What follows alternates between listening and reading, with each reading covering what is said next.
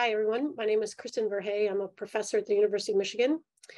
I got into the field kind of by accident. I was studying just general trafficking inside cells, not really interested in motors, but kind of stumbled into motors and fell in love with them. And so, of course, KIF1A is one of the most extraordinary motors kinesin motors that we know about. And so it's kind of an obvious direction to follow. And you mentioned kinesin and KIF1A in particular as being extraordinary motors. At a broad scale, what is your lab study about KIF1A?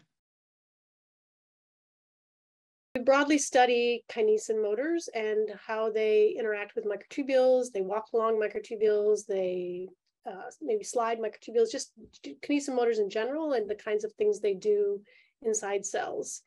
So for KIF1A, we are interested in how it works as a motor and what kind of cargoes it carries. And what kind of techniques or models do you use to study those kinds of questions? Yeah, I would say sort of two flavors. One is more of a biochemical, biophysical, where we do a lot of single molecule imaging on the fluorescence microscope, and we try to observe single molecules and understand how they use the energy of ATP hydrolysis to walk along in microtubules or at least interact with microtubules.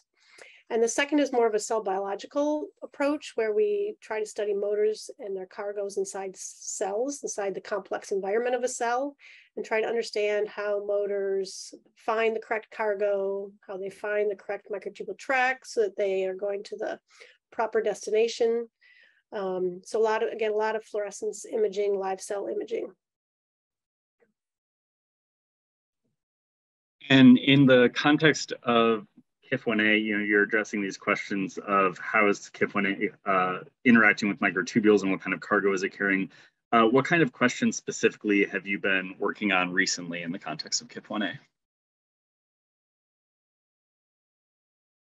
Yeah, I'd say three things. First, just trying to understand how the basic properties of individual KIF1A motors. So how fast does it walk? How long does it walk before it falls off the track? How does it generate force? And all these things are driven by ATP hydrolysis. So how does it convert chemical energy into mechanical work? We published a paper last year with Arne Generick on KIF1A force generation. And so that was really exciting. So we're still interested in that kind of thing. We're interested in how specific disease mutations impact the basic motor ability of KIF1A. Then I would say we're also interested in how KIF1A works in groups. So inside cells on a vesicle, there would be more than one KIF1A motor. So we're interested in how many and how do they work together? How do they not interfere with each other?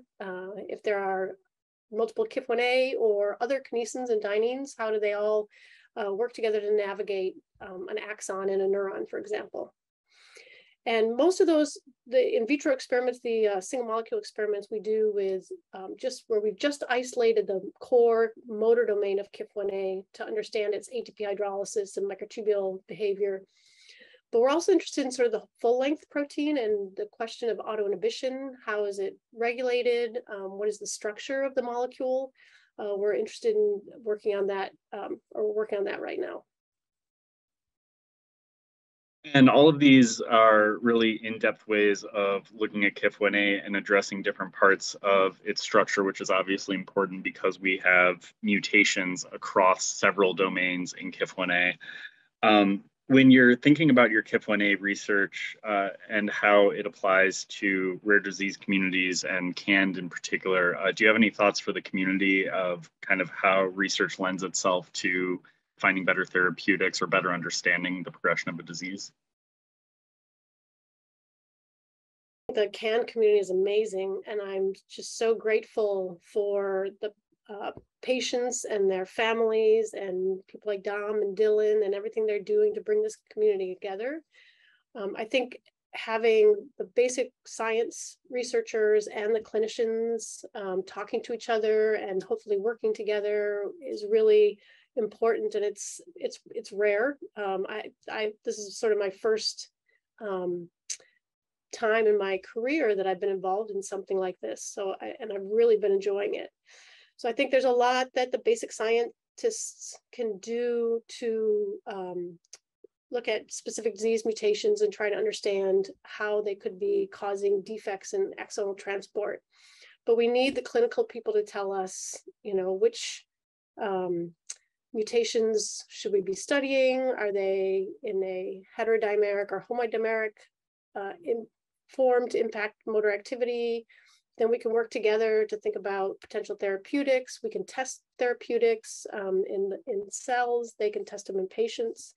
So I think it's a really great community, and I think we need all kinds of people to come together to think in different ways, to use different approaches, to bring different backgrounds and ideas together so that we can make a difference for the patients.